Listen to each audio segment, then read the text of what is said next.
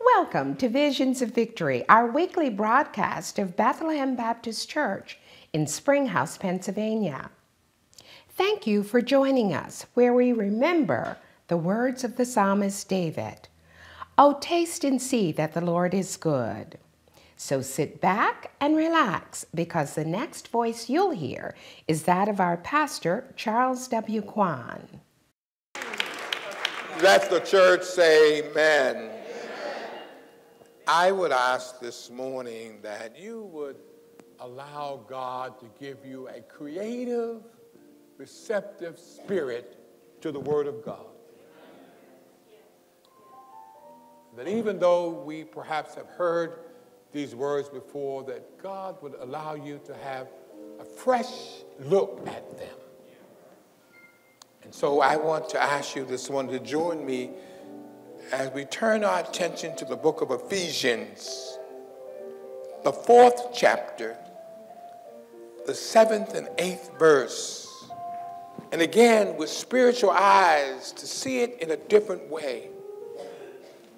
The New Living Translation reads in this manner: however, he has given each one of us a special gift through the generosity of Christ.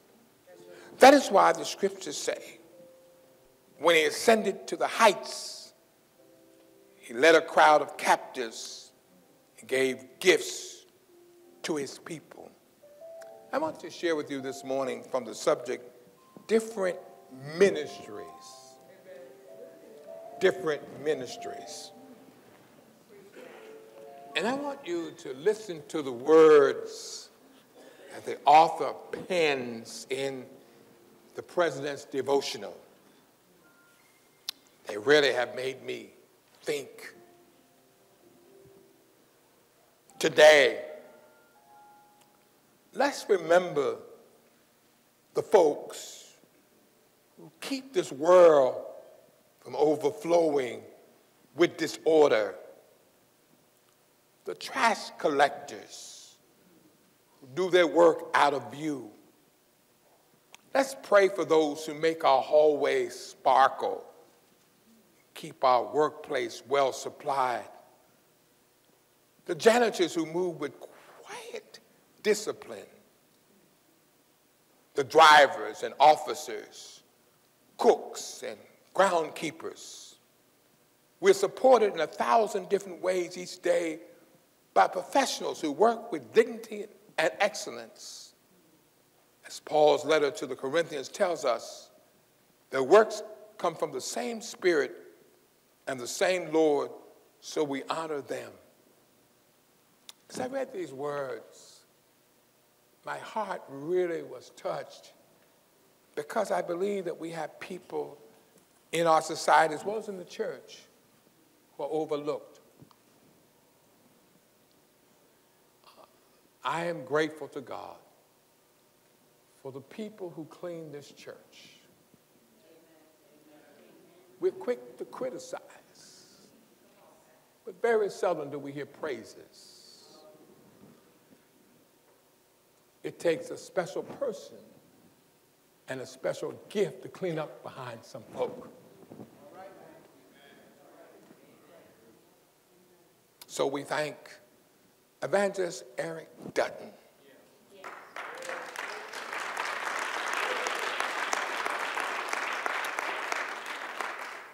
Remember Wally Benson. Remember right now Quincy, who is working, trying to make sure that the house of God is clean. Whenever I see the need to do something to help, I do it, because it doesn't matter what title you have. God has called us to work together for good and not to develop hierarchy, especially in the church. I feel like preaching this morning, and sometimes we allow positions to determine one's status. And I've said before, in my mind, there's no difference between a deacon and a trustee or a deaconess. Now, I know that there are those who feel like the deacons are the higher order, but to be able to count God's money, you need the same qualifications of a deacon. Being loyal and faithful, honest. And the same is true in terms of deaconess. Now, let me also say that as we look at what's taking place in the world, let us not get to the point that we judge every police officer in a negative manner. They're good police officers, like they're good politicians and good doctors and good lawyers, and there are also some bad doctors and lawyers and bad preachers.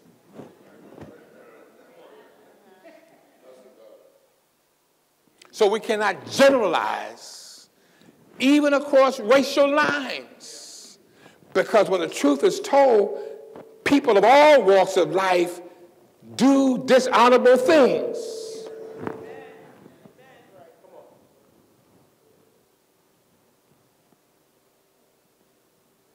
And if someone broke into my home, I'm calling a police officer.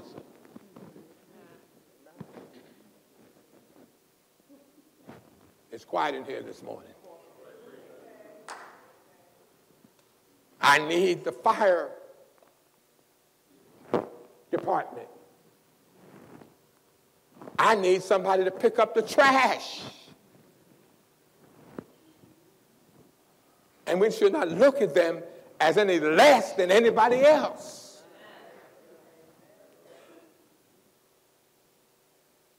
I went to the hospital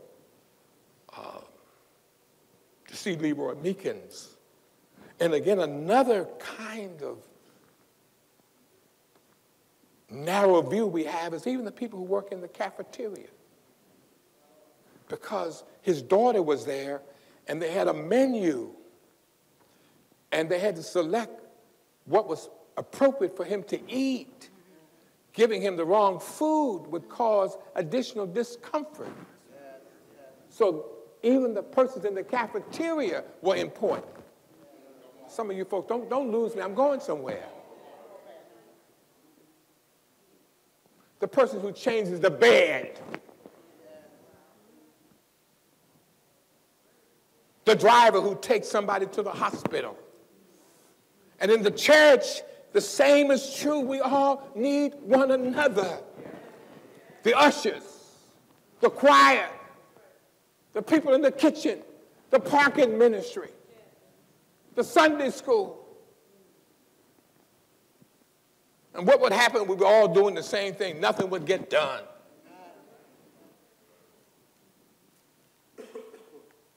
We even need the folk who are loud like me to say amen. And we need some other folk who are quiet who can just help us get out of that amen situation. And we've also created in the church this kind of disconnect between praisers and nonverbal praisers.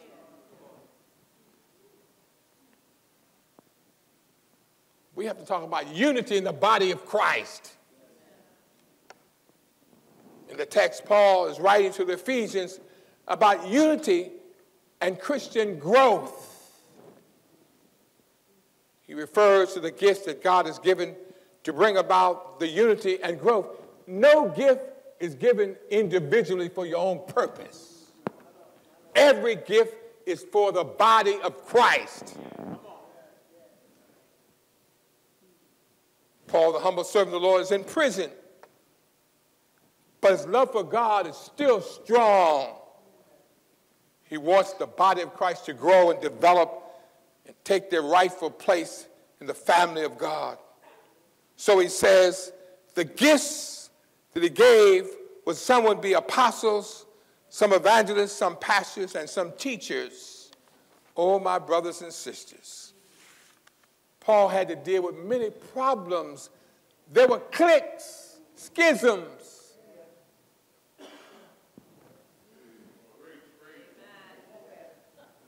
In the church.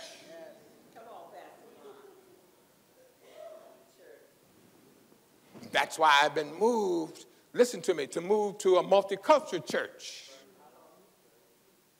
Because the black church came out of the fact we could not worship anyplace else. But if we're going to grow, it's going to take all of us together, Latinos, Hispanics. You're quiet on me this morning.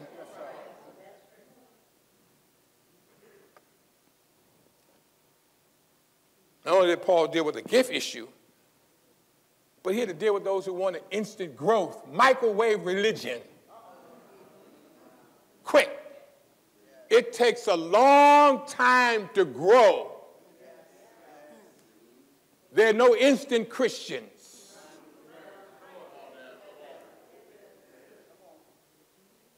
It's a progressive period that you need to be able to go through so that God will get you to where he wants you to be.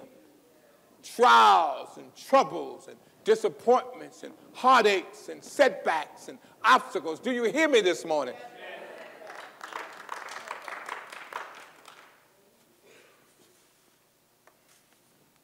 Where's your growth in the body of Christ? And that's why, my brothers and sisters, what we have sought to do is in 2015, the power of one. Each one win one. And you can't win a person if you're not one yourself.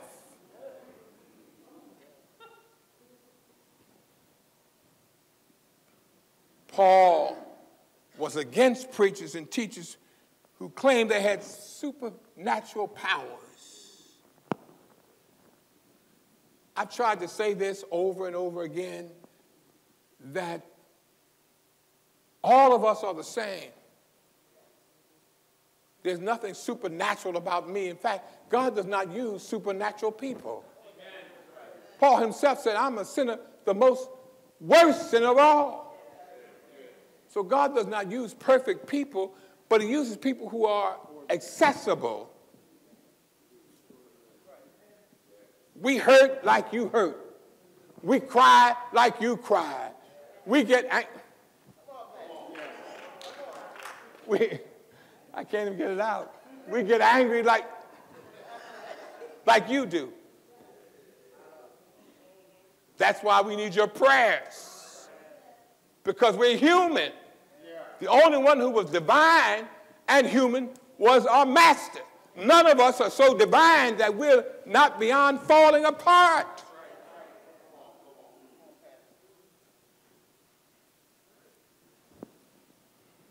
Pastor Campbell talked about the pressure of a preacher's kid,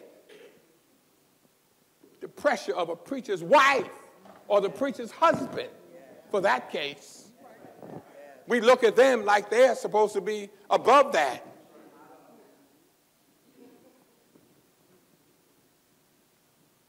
Isn't it odd that we don't look at our attorney's spouse? We don't even look at our physician's spouse. We don't even know if they have a spouse. Oh, you folks are quiet. I'm not speaking in tongue yet. But we've got this silly notion that this family is supposed to be above humankind.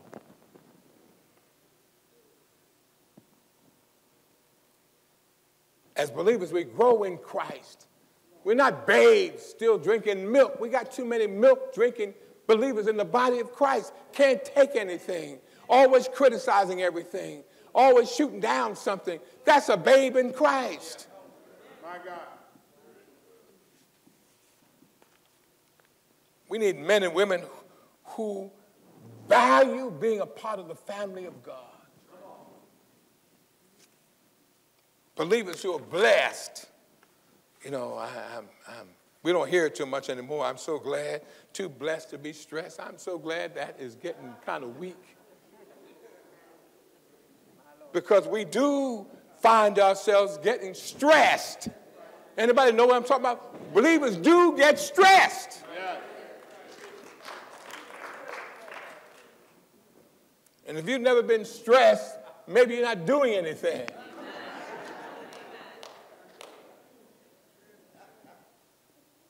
You're trying to work and take care of family. That can be stressful. Just driving your car. Lord Jesus, particularly if you're driving behind a driver like me. Am I serious about that? You can get stressed.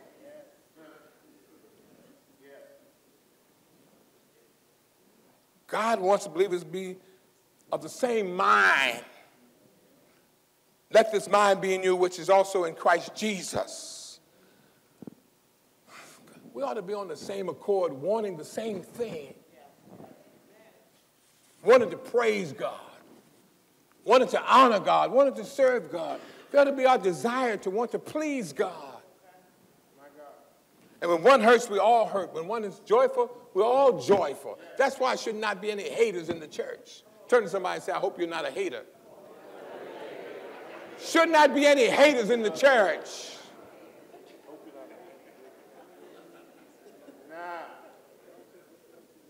And I know that there's a whole lot of haters. I mentioned this morning that on Tuesday night at our church conference, Reverend Keith Hodges will be the pastor's special assistant, and all of the ministers will have an assignment. Everybody can't take the same position. There are people who have different gifts. His gift, quite honestly, is different than mine. He leads the worship in ways that sometimes my wife said, I wish he would lead and you would sit down. He has a gift. That's his gift. And he does it with artisticity. He doesn't fake it. You can tell when people are faking. That's why you should not try to copy somebody else. Be original, whatever you do. Don't try to be somebody else. Whatever you do, be original. I mentioned once before, they got this class for preachers. I hope you don't go. Don't you go either. Don't you go either. Where you learn how to hoop. If that's not what God's called you, don't need a class to hoop. You ought to come off sincere. Well, they got another class teach you how to praise, I mean, they have all kinds of classes. One of the class, praise class number 1. You elevators number 2 class. Whatever you do, let it be sincere. Don't be a copycat. Don't be a clone. Be who God's called you to be. And don't be jealous about anybody else.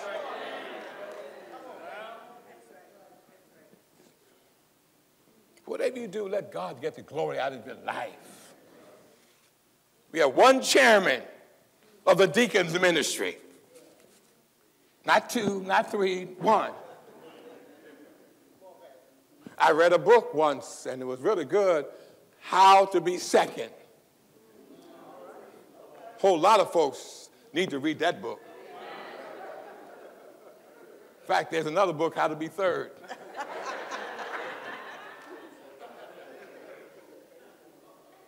Because everybody can't be first. Too much is given, much is required. It doesn't look, it looks kind of good, but you don't want it. Be grateful where God has placed you and placed you. God. Nothing's worse than somebody else trying to be somebody else. I have some characteristics of my pastor, but I can't be Pastor Campbell. In fact, I want to make it a little clear. My sons have some characteristics of me, but they're different. They're different. They might walk like me a little bit, but their minds are different. And guess what? Some of the things I did as their father, they have decided to do another way. That is growth. That's process. And some of the things, no matter how much you love your parents, some things you're doing differently because you live in a different time.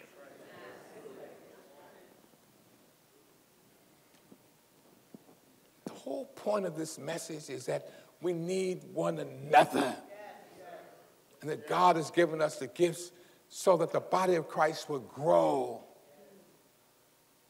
I feel sorry for persons who have aligned themselves to watch TV evangelists as that's the only way they can grow. And I thank God for TV ministry and for radio and for satellite radio and everything else, but nothing takes the place of being in the family of God with the people of God. Do I have a witness? Do I have a witness? Do you realize in Bethlehem, even though we have a number of ministers that Deacon Ron Bradley, a deacon, teaches Bible study. Aaron teaches the noonday Bible study. Had nothing to do with title. It's their gift. You can't appropriate people based only on title. It's gifts.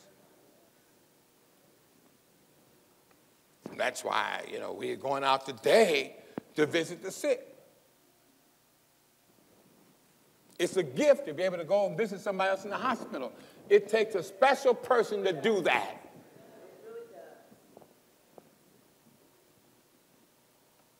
The worst thing you can do is be in the hospital and somebody come in looking mean, bad, and sad. And start telling you about, you sick, and they start telling you about what's going on in their life. Like, what in the world is, you're on your bed of affliction. Child, I'm going through. I can't pay my bill. What? Would you come back next week? You want to be an encourager. That's why also, the most important person in this church? Not the deacons, not the trustees, not even the pastor or preacher, not the choir. Do you know who it is? Is that usher on that door. Because when they come in and you see a mean-looking usher, bye, that will discourage folk from coming back, in fact, coming in. I was glad when they said unto me, let us go into the house of the Lord. I'd rather be a doorkeeper in the house of the Lord. It takes a special person.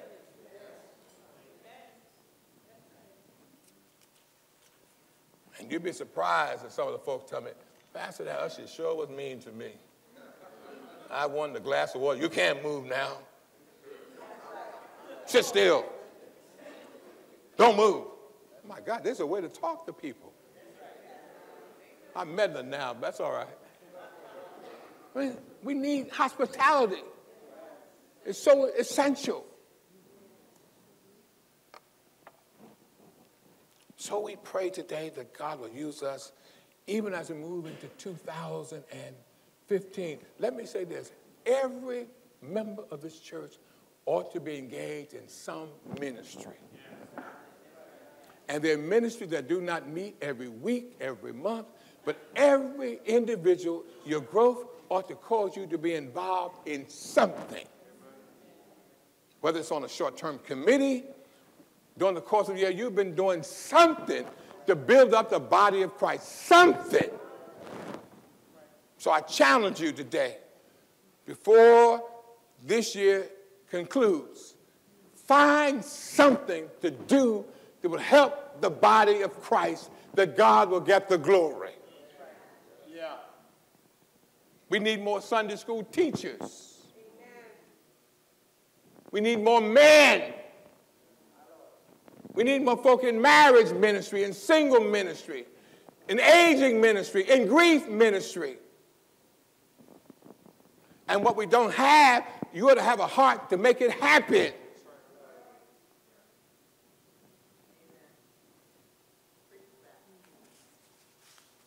It takes a special person to pass out a tract. I know I'm right. I asked folk, and you can see a whole lot up here. I said, turn to somebody and say, can I walk with you? Their phone's on mute. I mean, you see, folk can't, in the body, you can't open your mouth in here. And you might be sitting next to somebody who just needs a gentle reminder. Do you understand what I'm saying? You might need, somebody might need just a warm embrace, just a little push. And you sit here and you can't even say, can I walk with you? That's the least you can. And if you can't do that here, Lord Jesus, where can you do it if you can't? This is a safe place.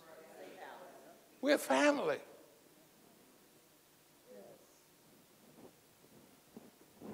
And how many times have people left because nobody said to them, can I walk with you?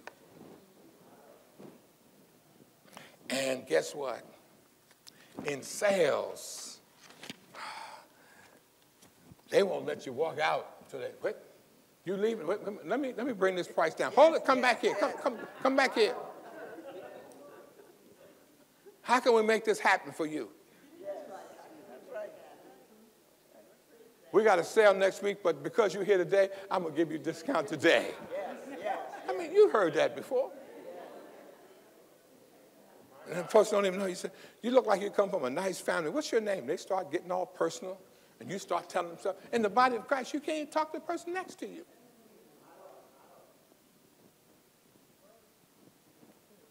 And lastly, do you know the most sincere problem we have in the church? It's not organization. It's not administration. It is people problems. Folk can't get along with one another. She didn't speak to me. I wasn't elected president. They took my song.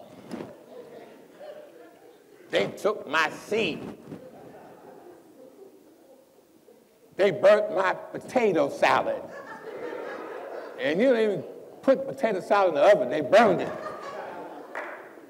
And folk remember stuff from 40 years. It sounds funny, but most of the problems in the church come from personalities.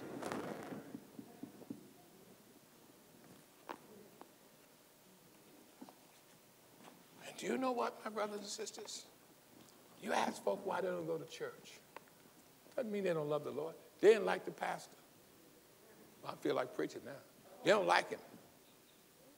Their own spiritual growth is zero. And they let somebody else or something else, may not be the pastor, the deacons or the deaconess, and somebody else, they don't like it. No one should stop your relationship with God. No one. And your growth is determined how you can reconcile with another individual who may have hurt you. I'm finished. Do you have it? We hope you've been inspired and encouraged by today's message. You're invited to visit us at Bethlehem Baptist, a warm multicultural church with 2 Sunday services, 9 o'clock and 11:15 a.m. We're located in Springhouse, Pennsylvania, at Penland Pike and Dager Road, only 15 minutes from Philadelphia. We hope to see you soon. God bless you, and remember, love God, serve people. And we look back at the history of our church,